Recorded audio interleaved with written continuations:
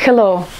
My teacher of veterinary homeopathy used to say, none of the remedies as Arnica had brought so many people in homeopathy, and I have to say that's true, because I had seen real miracles while working in emergency. First effect of Arnica that you will see on animal after severe trauma. The animal will start to breathe differently. He will start to breathe more profound and calm. He will relax, and then he will probably fall asleep in 5 minutes time on the examination table. Once I had a patient who had arrived after it was a cat who fell from the balcony. And after I gave Arnica in 5 minutes, the cat relaxed so much that owner thought I gave her narcosis, and she asked me, "Is that narcosis that you gave to her?" I told, "No, it's homeopathy." She was very surprised. I have to say that the most helpful action of Arnica,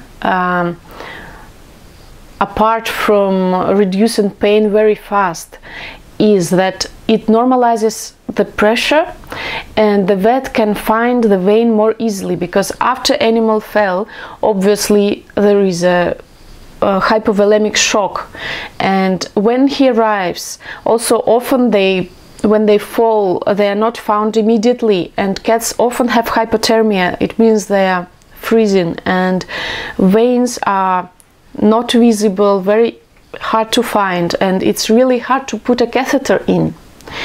And it's essential because when animal has loss of blood, they need to be catheterized in the vein. It can be life-saving.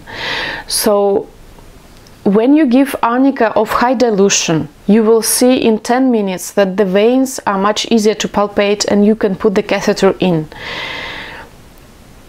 Also, the hematomas that are very severe of red color or violet color, they get absorbed much faster.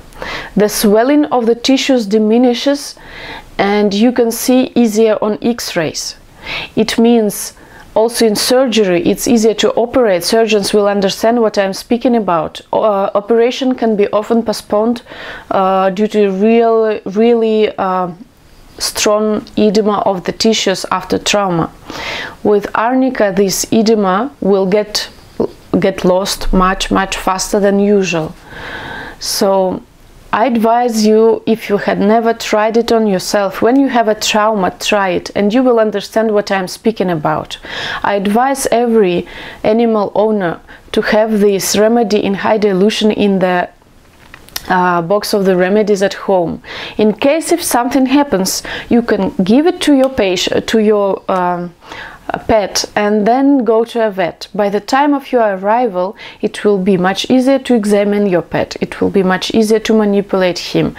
Maybe he will be calmer, and it will be possible to make X-rays faster, because it's not every time after trauma X-rays can be done immediately.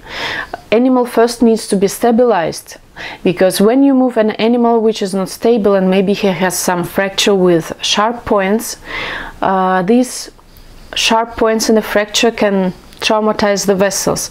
So X-ray is usually postponed on the moment when animal is fully stabilized. I hope you found this video helpful. I will be happy to answer your questions, and write your comments, like the video, and subscribe to my channel. My name is Elena Nicolau. I'm a veterinarian and a homeopath. This channel is about veterinary homeopathy. Thank you for your attention.